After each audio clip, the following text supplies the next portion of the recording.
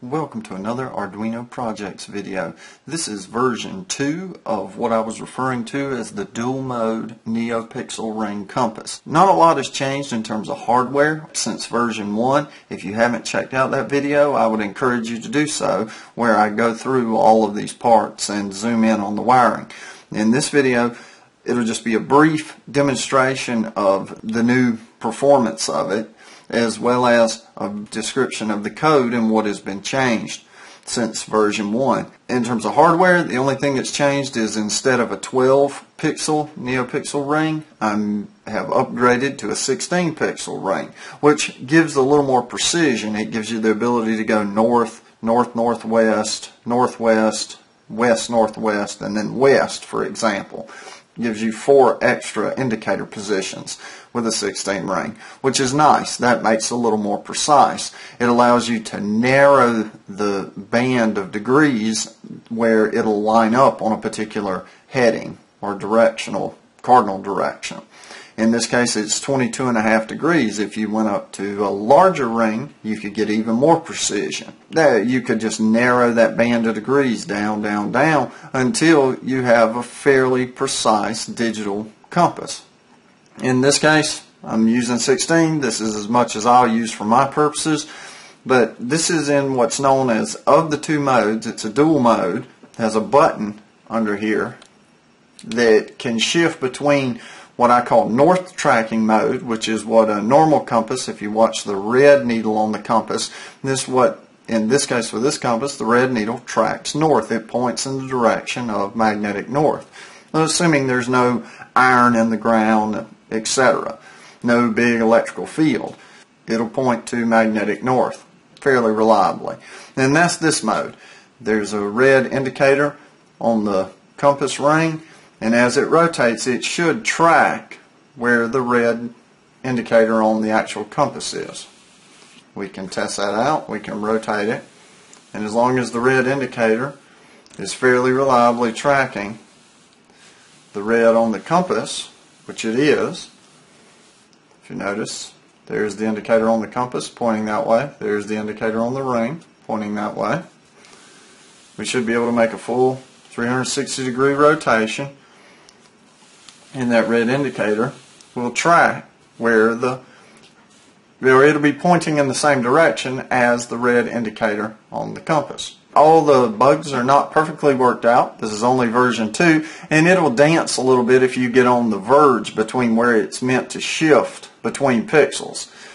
That's just one of the downsides of the 16 pixel ring. The 12 wouldn't do that, but you also didn't have as much precision. The more precision you get, the less stable this will be on the in-betweens, unless you do some refinements in the code. But that's north tracking. Works pretty well. And it's been tilt compensated. People will notice that in the code, that if we put it in a position where it's not dancing and we tilt it either way, the indicator fairly reliably stays in the same position, which is what you'd want.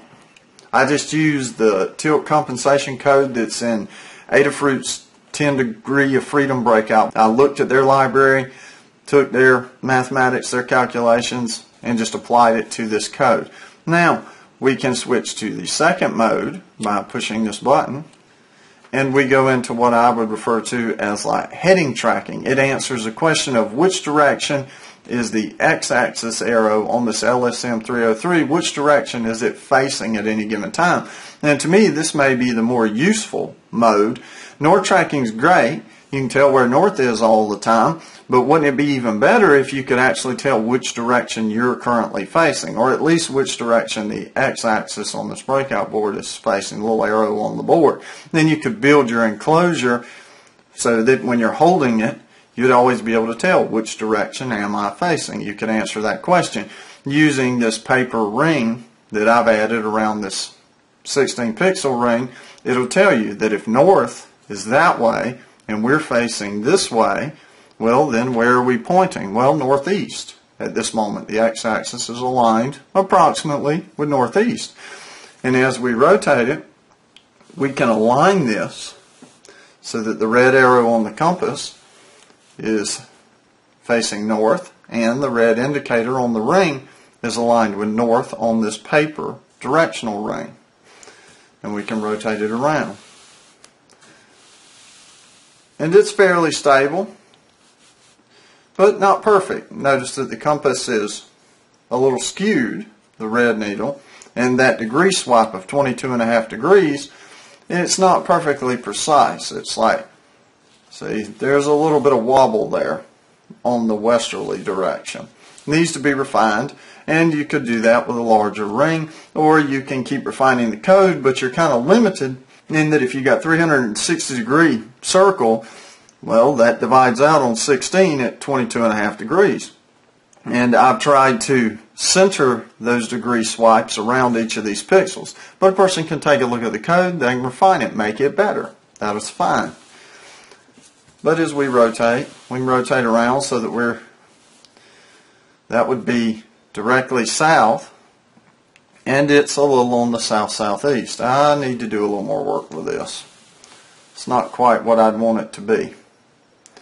But there's south, and the compass, fairly accurate, not perfect by no means, but as I said, it's the second version. But we can rotate it around, and it'll chase and indicate the direction the x-axis is facing, all the way around. Each of these modes is compensated for tilt. In the code, the tilt compensation occurs before either of the two mode functions are called. So they're both compensated for tilt. You can pick it up and tilt it, and notice that the indicator doesn't move. It dances a little bit at that point, but not too bad. That's just because I'm doing it aggressively, tilting it. But not bad. All right. It's just to give people an update on what this version is like. And like I said, if you want a closer rundown of the actual parts and the wiring, a zoom in on those things, then check out version 1, the video on it. I'll put a link to it in the description.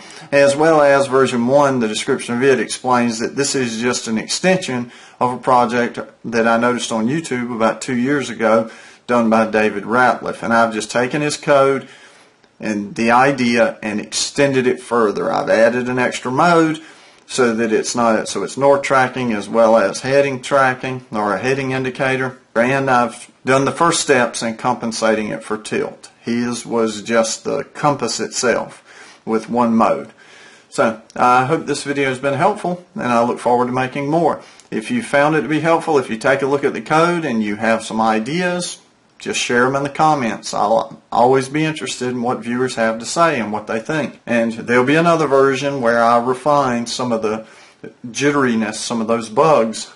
They'll get out of the code the more and more and more I work with it. But this will get people started a long way in the direction of making a digital compass with a NeoPixel Ring. Until next time.